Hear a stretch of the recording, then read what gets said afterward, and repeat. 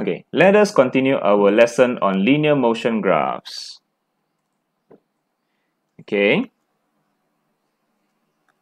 So here's the question I taken from PSPM 2015-2016. Okay, we look at question 2b. Okay, now we have a velocity time graph. This is a velocity graph. Now let us read the question together. So, figure 1 shows the velocity time graph.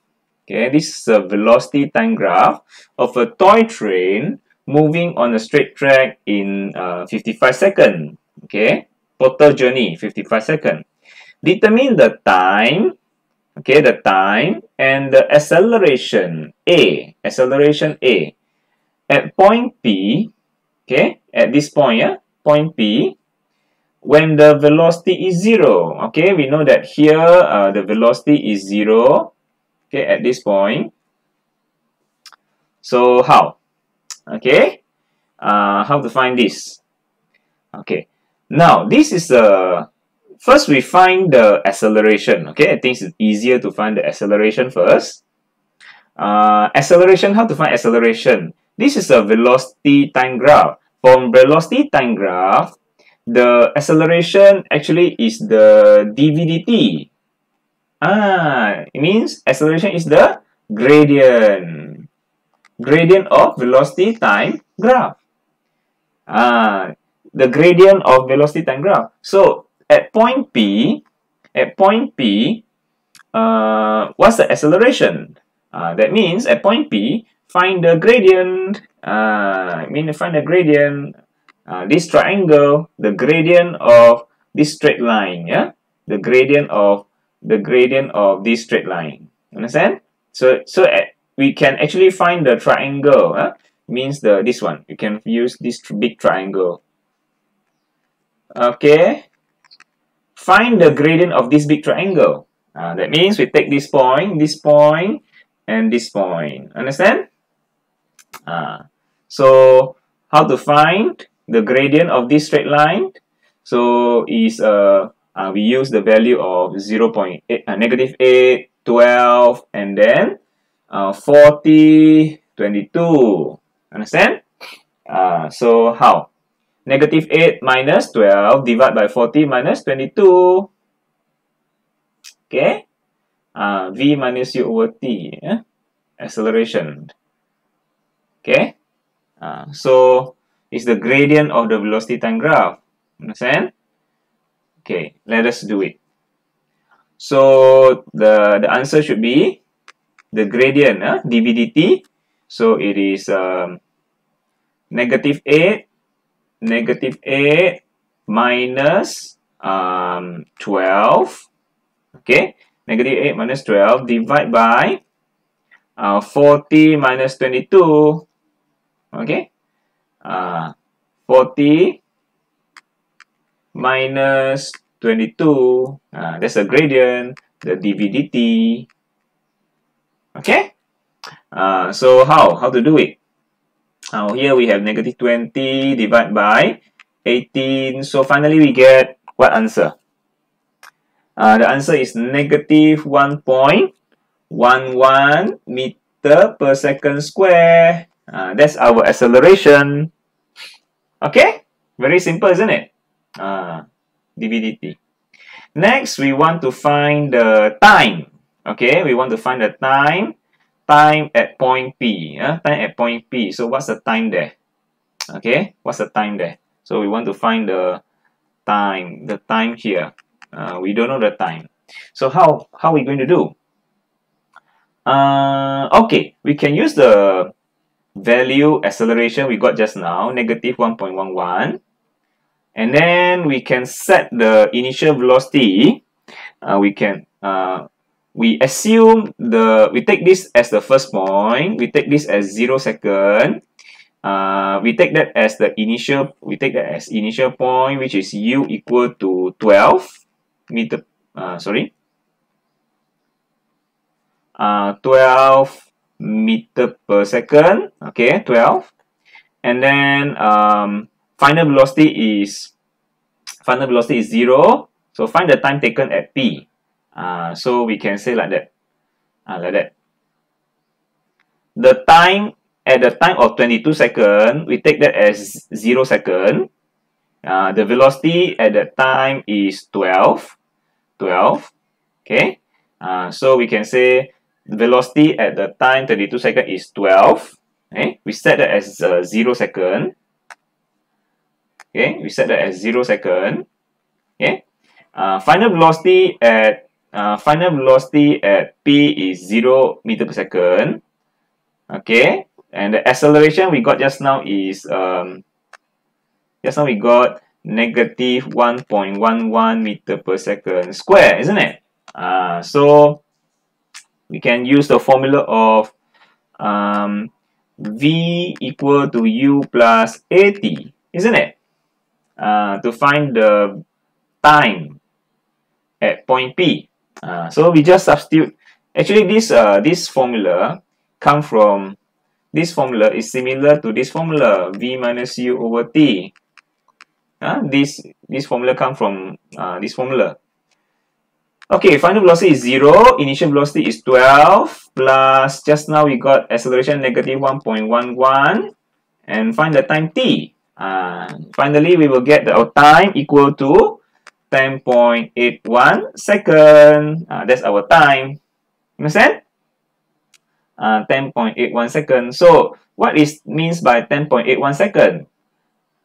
It means that just now we taken 22 second as 0 second, and velocity here is the initial velocity. Yeah, initial velocity is 12. So the time we calculated until point P with the 10.18 second means the time calculated from 22 second. That means here. That means here. From here to here. This is the time we calculated just now. 10.81 second. Okay? When the velocity reaches 0. Understand? Okay? So we can say at time. Okay? So finally we can say here.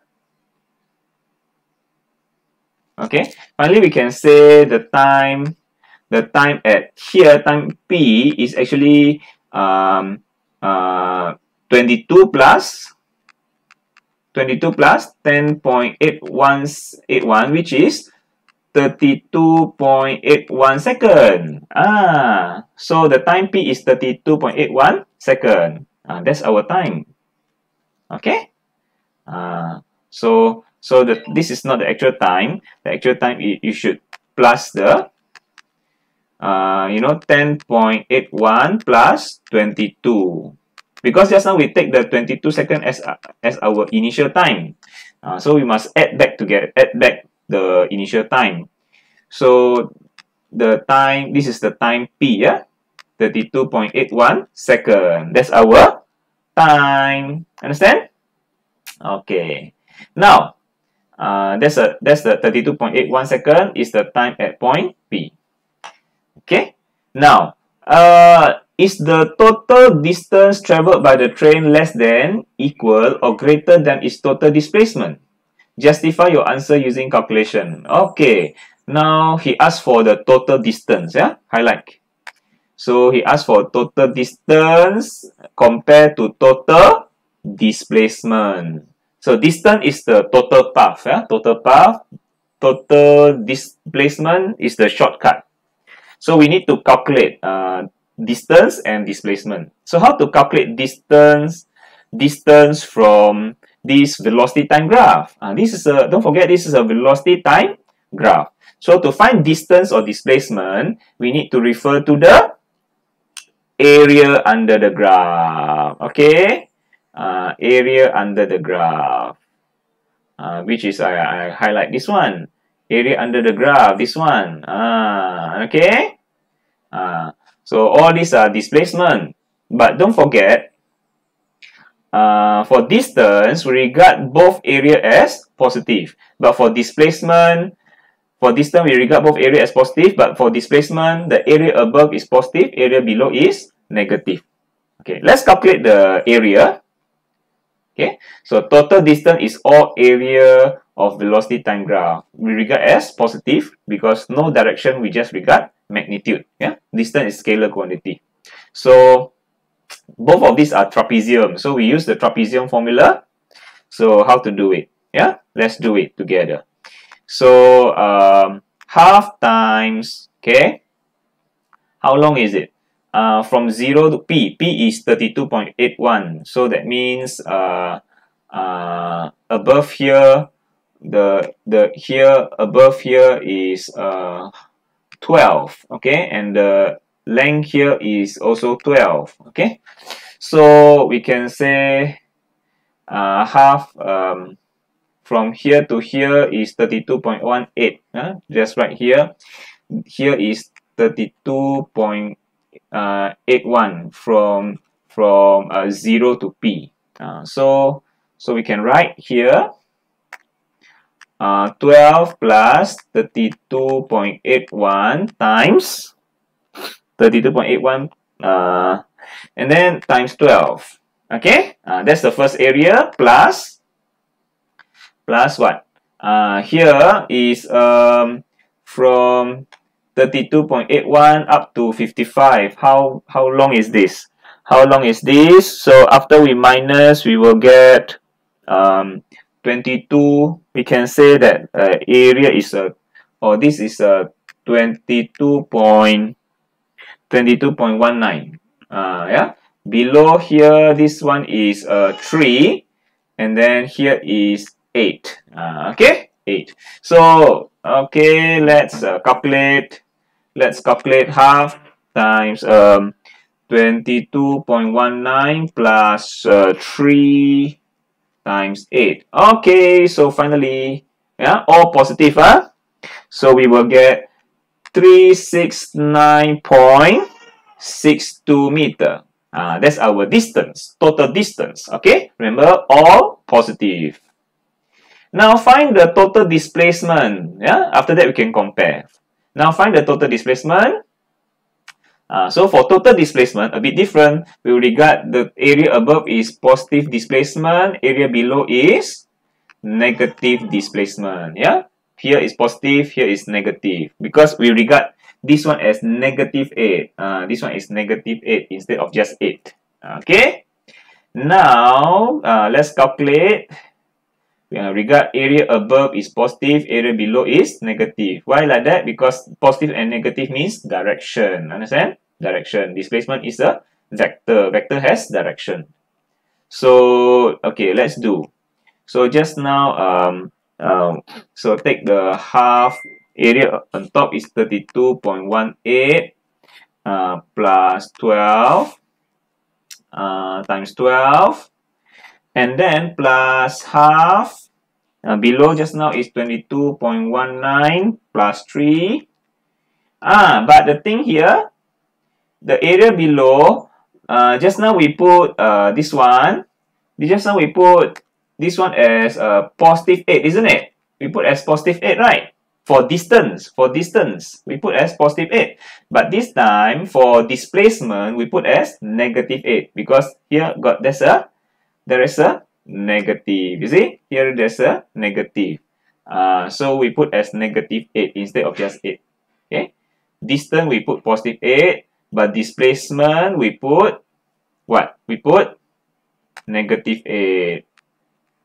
We put as negative. There is a negative here. That's why the area below here become negative. Because this is a negative 8. Negative 8. Understand? I hope you understand. Here got negative. There's a difference between distance and displacement. Distance put positive. Displacement put negative. So finally we will get the answer. We will get the answer 168.1 meter after calculation. Okay, so definitely displacement is less than distance. Yeah, you see.